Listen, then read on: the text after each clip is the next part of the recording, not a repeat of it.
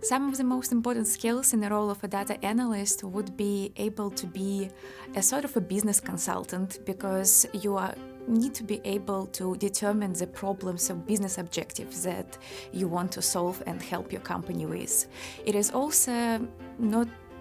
possible to be a data analyst without knowing how to code, so you need to be able to be a quite efficient programmer, and you're also a mathematician or statistician as well.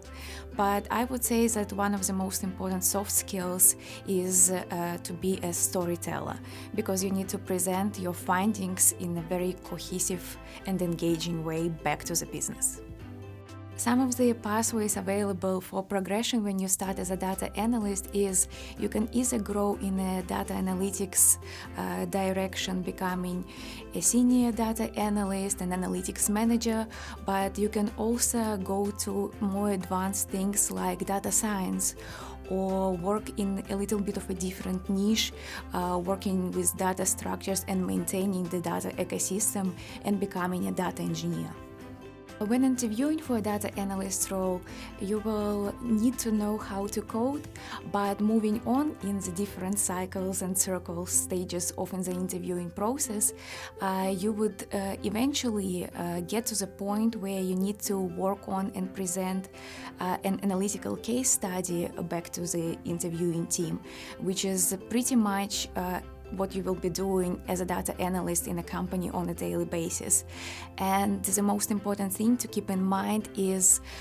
to constantly have the ultimate business goal and business problems that you are trying to solve in mind, not trying to stretch yourself answering every single possible question out there and touching on all of the different techniques that you are, as a smart person, able to showcase on this case study, but actually trying to make a compelling story, a very logical, cohesive flow that will present your findings to the business and will actually be able to answer the goals that you have in mind. My advice to someone who considers to become a data analyst and is early on at this path would be not to try and do all of the learning before actually getting into the job, trying to learn every single thing out there, because our industry is constantly changing and evolving, and by the time you will actually reach interviewing stages, you might not only forget all of the massive amount of information that you learned, but also some of the things that you learned can actually change. So I would say make a good roadmap for you, having in mind the industries that you want to work at, the data and the questions that thrill you the most, and try to get the most experience either on a job, on the internship, or on different platforms and online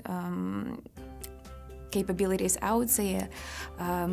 where you can actually dig into this and work on real-world data and real-world problems.